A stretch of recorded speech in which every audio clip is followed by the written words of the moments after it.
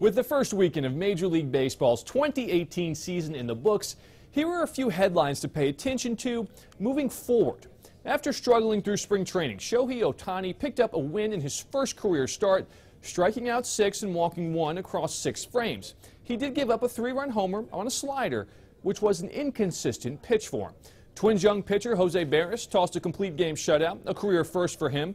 He allowed 3 hits, 1 walk, and struck out 6 in the Twins' 7-0 win over the O's.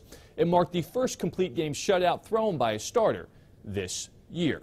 Lastly, Phillies' new manager Gabe Kapler got off to a rough start.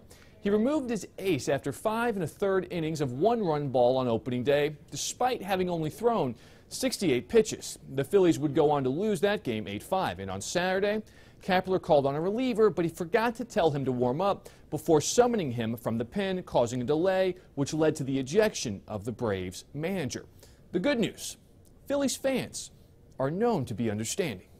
Matt Yurus for CBS Local Sports.